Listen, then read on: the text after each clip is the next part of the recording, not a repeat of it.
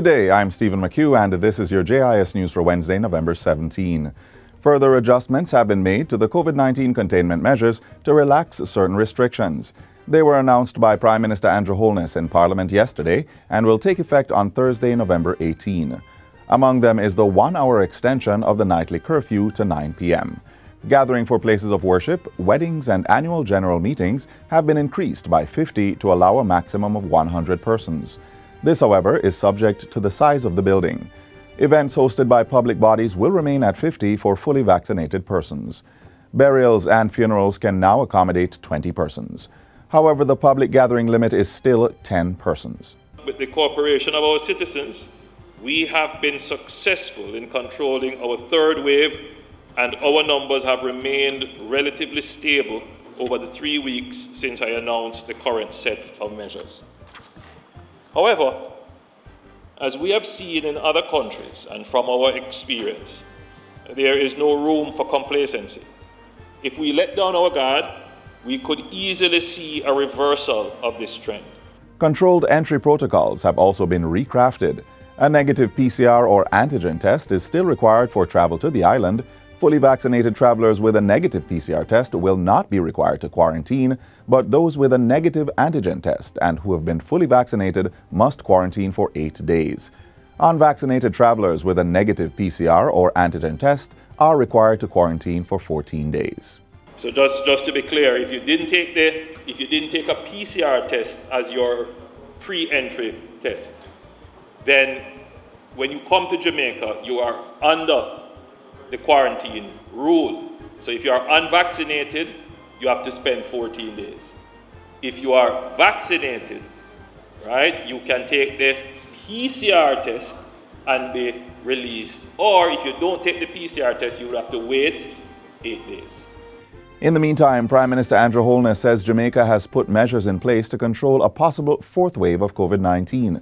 Mr. Holness says he anticipates a possible increase in cases after the Christmas period, as well as the likelihood of outbreaks in other parts of the world reaching our shores.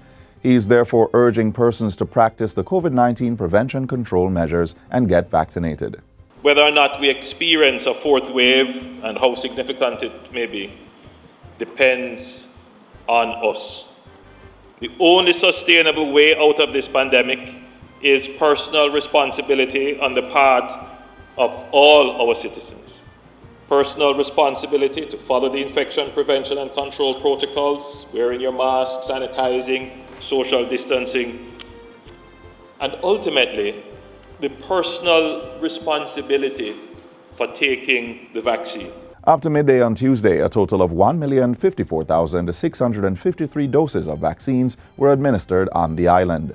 From that, 481,900, or approximately 17.1% of the eligible population, are fully vaccinated. In addition, 19% of the student population is now fully vaccinated, with numbers as of November 12 showing 109,778. Still on vaccination, the Ministry of Health and Wellness is now offering both first and second doses of the Pfizer vaccine to Jamaicans 50 years and older. It was previously limited to children and adults who were awaiting their second dose from the first shipment into the country. Persons must make an appointment to receive their first or second dose of Pfizer. Appointments can be made on the Ministry of Health's website, moh.gov.jm, or by calling the National Vaccination Call Center at 888-1-LOVE. That's 888-663-5683. Persons should take a government-issued identification, school ID for students, or letter from a Justice of the Peace. Those going for their second dose will also need to bring their vaccination cards to the appointment. In addition to Pfizer for those over 50, the Ministry of Health continues to administer the AstraZeneca and Johnson & Johnson vaccines to persons 18 years and older.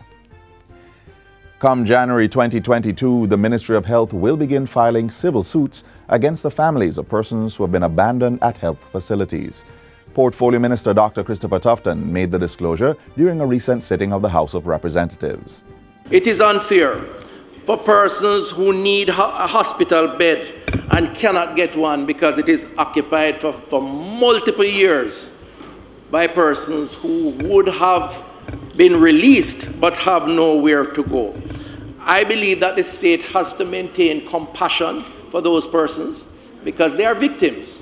But we should not confuse the compassion we show to those persons by extending it to the family members who exploit those persons' situations.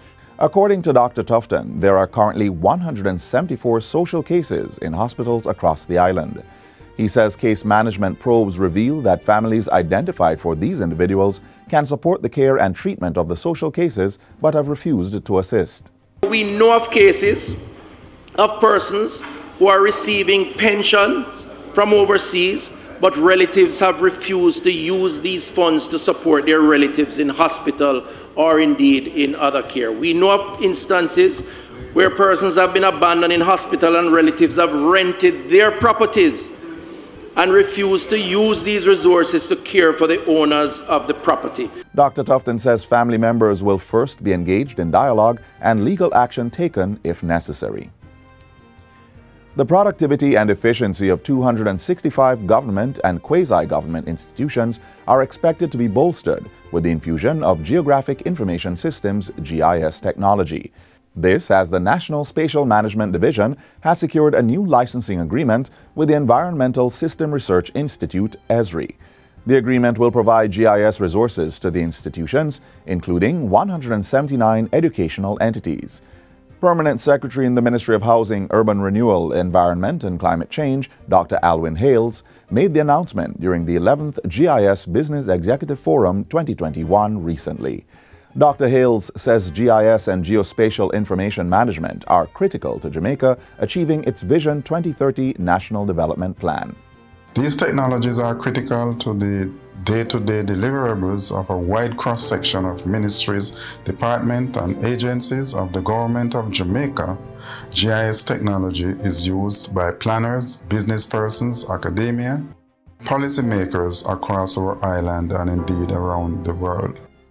Geospatial information dictates where we build, how we build, where we put necessary infrastructure to capitalize on and manage our resources. The forum forms part of GIS Awareness Week, being held under the theme Geospatial Technologies, Navigating the New Normal. And finally, Jamaica's economic recovery from the disruption of the COVID-19 pandemic is expected to speed up with the staging of the Explore Do Business Jamaica Virtual Conference.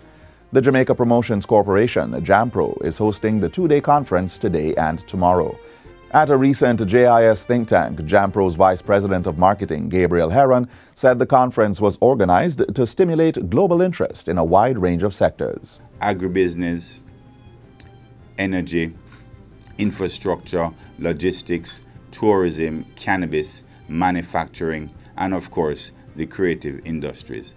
It will entail over 30 sessions, discussions, panel discussions, success stories, investor pitches. So it will really range to allow investors and potential participants, attendees, a more immersive and engaging experience. It is a virtual experience. As part of the conference, participants will access a virtual interactive business event portal for a segment dubbed Jamaica Experience.